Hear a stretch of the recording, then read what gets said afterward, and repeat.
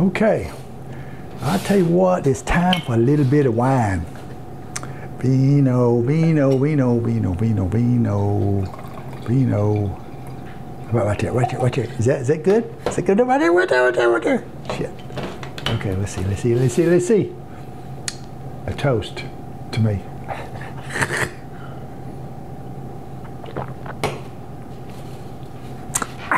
Now we can start the show. G3 car review. As you guessed, I'm G, your host. And I have another overseas car for you. Always overseas. I don't get to go. But I can tell you about it now. But shoot, I'm in the future right now. And we're going to the past.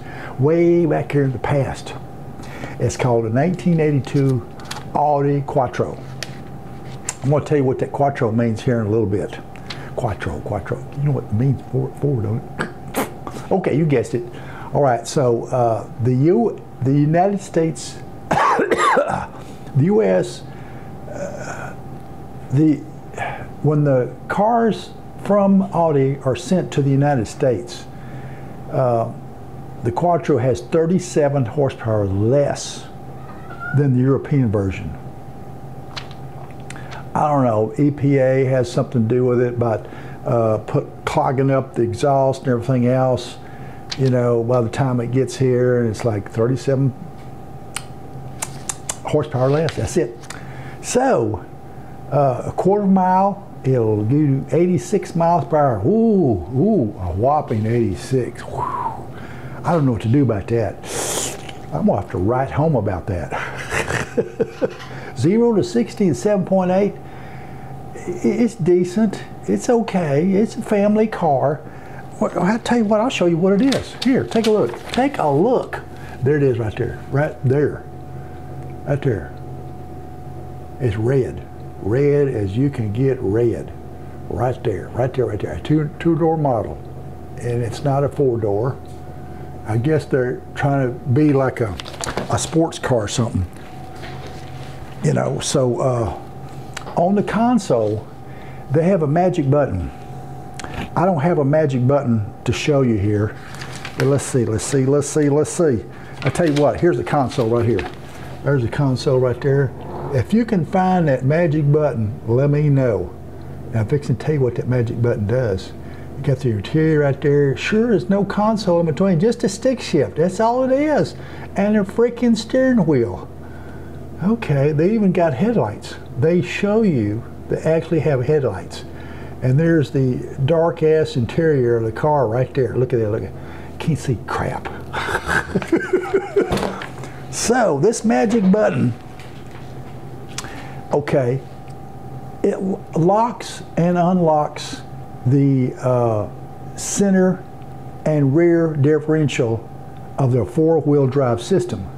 So you can go into two drive, going down the long highways, or four-wheel drive up dirt roads and everything like that, and really high hills. It's like you have. Hang on. Yes, I can. Yes. Okay, I'm ready now. So,